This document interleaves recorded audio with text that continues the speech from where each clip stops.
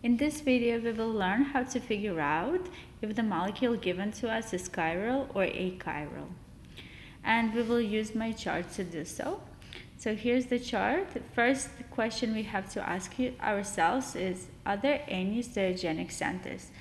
There are multiple names for stereogenic centers. They're also called chiral centers, stereogenic carbons, chiral carbons. So basically, it's a carbon. Usually it's a carbon that's connected to four different groups.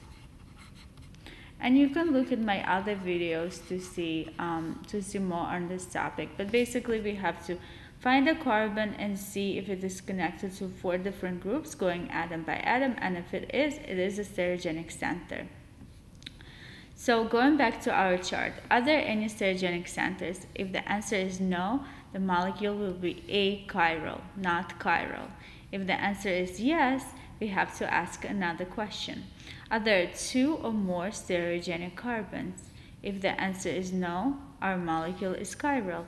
If the answer is yes, there is yet another question to ask, and it is there a line of symmetry that cuts the molecule in half with two identical halves? Now, your line of symmetry can be vertical, diagonal, or horizontal, or as long as it cuts the molecule in half, that's going to be a line of symmetry, and the two halves are identical. Now, if the answer is no, then the molecule is chiral. If the answer is yes, you have a molecule that is achiral. It's a special case, and this is called a mesomolecule. A mesomolecule is a molecule that has stereogenic centers, yet it is achiral.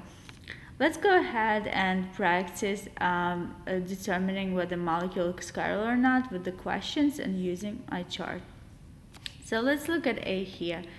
The first question we ask ourselves is, are there any stereogenic centers? Looking at this carbon, we can see that this carbon is connected to three groups here, and that means it's connected to a hydrogen because every carbon wants to have four groups. So if you see only three, that means there is a hydrogen. And let's see if we have any stereogenic centers. So this carbon, it's connected to oxygen, hydrogen, that's different, and it's connected to carbon and carbon. So far, there's no difference between the two carbons. As we go on the left, this is carbon again, and on the right, carbon again. And then they're connecting to the same carbon. So we can see here that as we go on the left and on the right, there is no difference in our groups. Therefore, this carbon is not stereogenic. We can do the same for the bottom carbon, and we can see that this carbon going up and going up to the right and up to the left, also there's no difference, and this carbon is also not stereogenic. So if we look at our chart, are there any stereogenic centers? If the answer is no, our molecule is achiral. Therefore, this molecule is achiral. For now, I'm going to skip B, and I will come back to it, and I will do C first. Again, we have to ask ourselves, are there any stereogenic centers? Well, this carbon is connected to OH. It's also connected to a hydrogen that we have to show. Then it's connected to a carbon and a carbon, no difference. So we have to keep on going. The carbon on the left is connected to another carbon. The carbon on the right is connected to another carbon. This carbon is connected to two hydrogens only, while this carbon is connected to an OH group. There is therefore a difference, and therefore this carbon is a stereogenic carbon. Now let's erase all of that to determine, to look at our chart. Are there stereogenic centers? We said yes. Are there two or more stereogenic carbons? So now we can take a look at this one. It also has a hydrogen. We have oxygen, hydrogen, and as we go to the left and to the right, we go carbon, carbon. No difference, carbon, carbon. And we can see that going to the right, there is a difference because this carbon is connected to the OH group, and this one is not. Therefore, this is also a stereogenic center. Let's just erase all of our drawing here and show that these two are stereogenic. Okay, now we will come back to our chart. So the answer is yes, there are two stereogenic carbons. Now we have to ask ourselves, is there a line of symmetry that cuts the molecule in half with two identical halves? You might think that there is a line of symmetry that goes through this. However, because the configuration here is dashed, but here it's wedged, these two groups are not the same. And therefore, this is not a line of symmetry. If they would be the same, if they would be both wedged or both dashed, that would be a line of symmetry. But because one is wedged and another is dashed, they're not identical. There is no line of symmetry.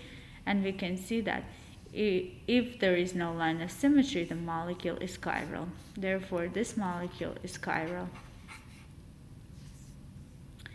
And let's continue going through this. Let's go to E next.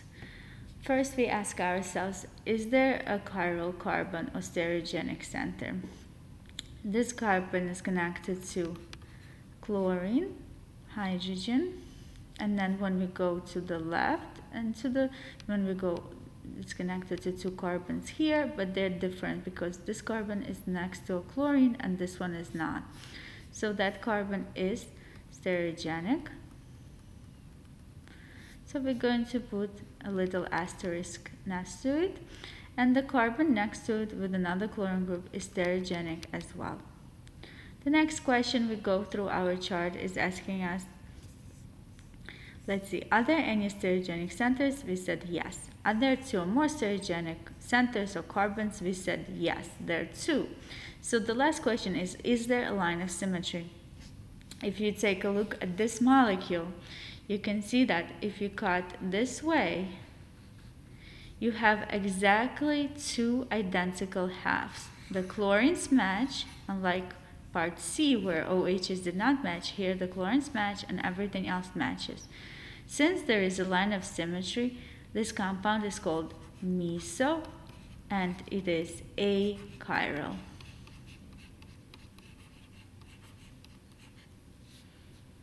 So a meso compound is a compound or molecule that has two or more stereogenic centers, but it has a line of symmetry that cuts the molecule in half with two identical halves. So we can see that this molecule, E, had two stereogenic carbons, yet it has a plane of symmetry, a line through the middle of the molecule that has two identical halves.